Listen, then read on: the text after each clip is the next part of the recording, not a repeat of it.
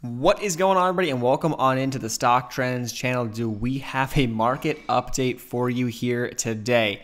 Okay, we are looking at finviz.com and we're looking at their heat map, okay? This is how the market finished up on Black Friday, and it certainly was a very bloody red Friday for a lot of portfolios. Now, we do see some green here, and that green comes out of Netflix. We see some of the diagnostics, the healthcare space are really kind of where we're seeing that green. mRNA, one of the stocks up 20% today, popping up well over $320 per share. Actually touched nearly $350 today. But why did that happen? Let's dive into it, okay? So here we go. Stock market news live updates. This actually came out a while ago. But essentially, Wall Street, right here's the headline, Wall Street was rocked by new COVID variant fears. Dow plunges over 900 points. And as we make this video, we have really no idea the details of this new variant. We don't know if it is necessarily deadlier. We don't necessarily know if it's worse. And we don't know how the market is going to take that overall. But what we do have is this news out of South Africa, and we're seeing some cases popping up here and there that this variant is spreading, and we're starting to see some reaction, some more shutdowns across the world. One of the key lines right here to make sure you understand these two paragraphs: there's no evidence yet health officials are worried that the mutating variant could dilute or resist efficacy of vaccines, but there's no evidence yet.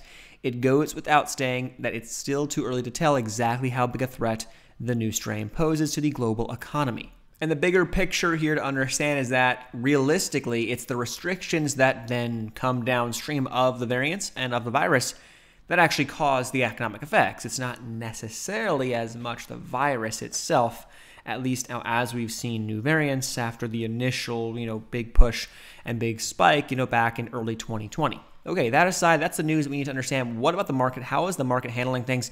Here's SPY. So if you guys remember, we did that Thanksgiving market update. Go back a few videos to that. We talked about this, and we have this little box. Here's our consolidation range. We broke out of that range.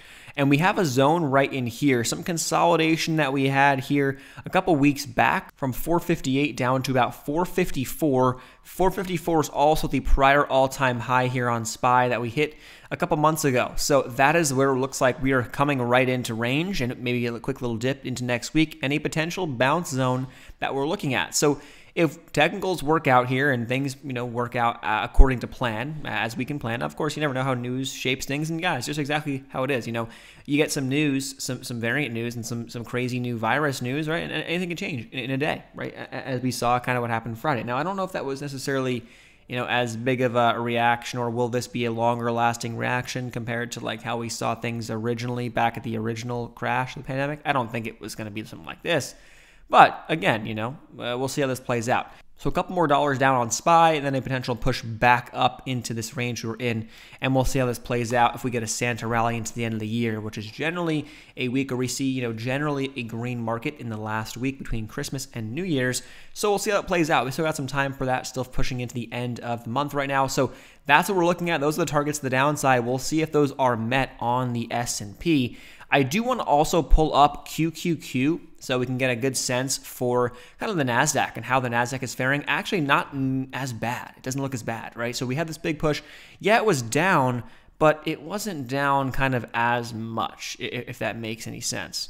Those prior highs on QQQ was up here around this 383, so we'll draw that in. And then we also have a low that we hit a couple weeks ago, which was down around 387.50. So we're still above those levels, but if we do dip further on QQQ, I would expect us to come down to that 387, and worst case scenario here down towards that 383 in the short term, and then we'll see how things go after that. If we do need to come down further, then we could be looking at this area of consolidation we saw roughly right in here. Looks like about 375 on the Qs. So that's what we're looking at on QQQ. And then one last check. I do want to pull up IWM, look at small caps. How are small caps doing right now? Well, take a look. They got battered. We talk about small caps. We say, hey, small caps coming right into that range. Looks like it wants to bounce at that previous area of resistance, and it tried to, but it did not after this market pulled back. However, small caps rebounded a good bit into the second half of the trading session on Friday, indicated by this decent wick to the downside, followed by a close in between, shows that we had some buying pressure. Some buyers came in. Now, this also lines up in a pretty interesting zone. Take a look at this. We draw a trend line off some of these lows.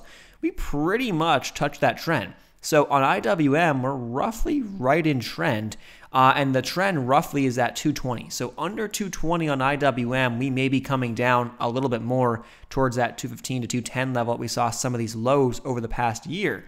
But that 220 for now holding, this could be, if the market recovers really strong, this could be a bounce right back up into that 230 range, and then we'll see resistance in that 230 to 235 range, and then we'll have to see if it wants to go for more into the end of the year, as small caps have been really consolidating for quite some time. So if the market stays strong, generally into the end of the year and the beginning of the next year, this could be a period where small caps could get picked up, and we could see some traders looking to take on some more risk, going more speculative, playing some more penny stocks, playing those low floaters. We're going to see more of that overall in the entire market. We generally do, but again, we will see how this plays out. So let us know in the comments down below your thoughts on the market right now. Be happy to hear you guys down below. Like always, we have a technical analysis trading course down below, collaborated with Joseph Hogue from Let's Talk Money.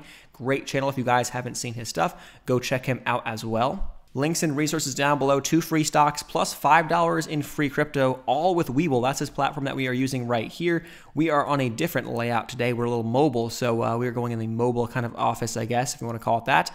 And so this is the platform we use, 2 free stocks when you deposit any amount on the platform, plus $5 in a cryptocurrency of your choosing. Other links, resources in our other channels linked in the description box down below. Check those out. Hit that thumbs up button, consider subscribing, and we'll see you guys in the next one.